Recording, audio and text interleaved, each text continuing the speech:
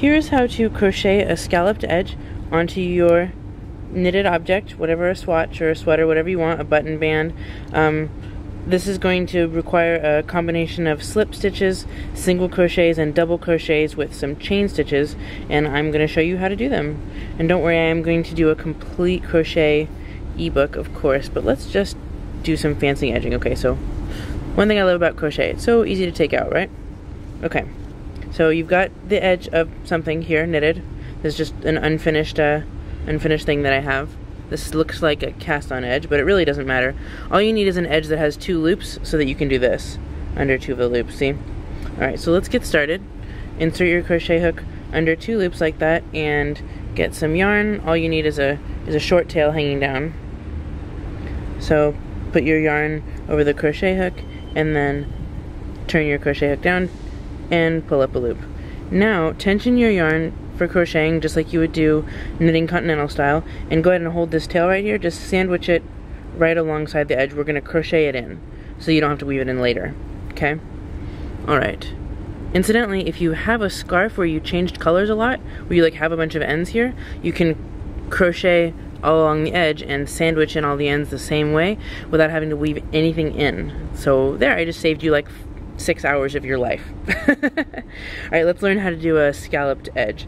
Alright, the first thing is we're going to chain 2, like this, and pull up a loop. That's 1 chain, hook goes under, pull up a loop, that's a chain 2.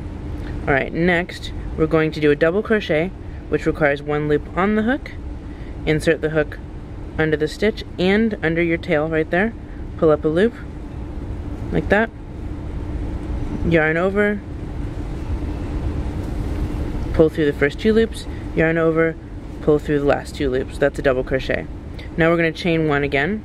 See how I'm using my hands here to hold that out of the way, hold this down. Really want to see you using your hands so that not everything's not all up here like that. Use these fingers. Alright, yarn over and pull up that loop. That is a chain.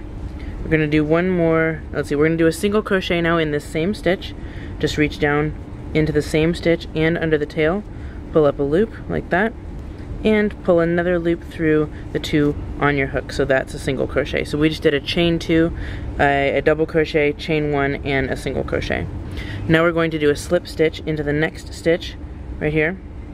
Next place you can find 2 loops like that, and remember to sandwich this in.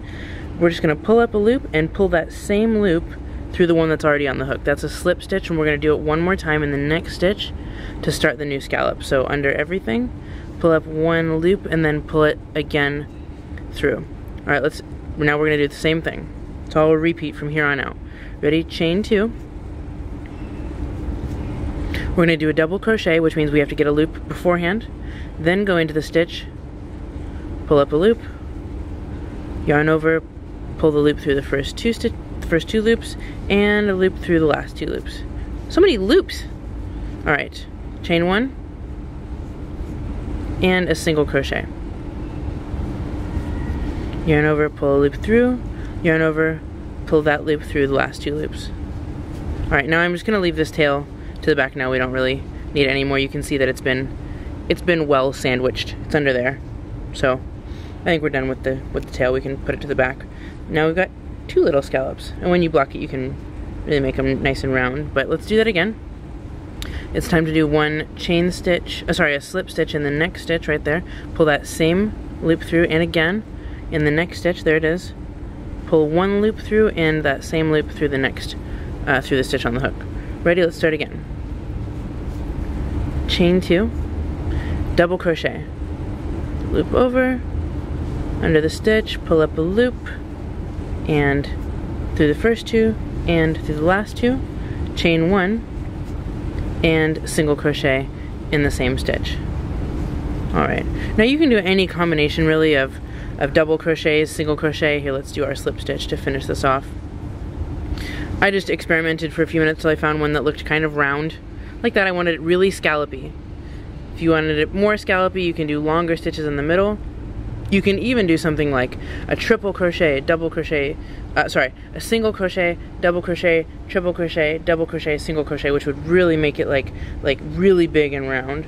Okay, but you need to use up more more space in order to do that. This one takes up about 1 stitch for every scallop and 1 stitch in between every scallop.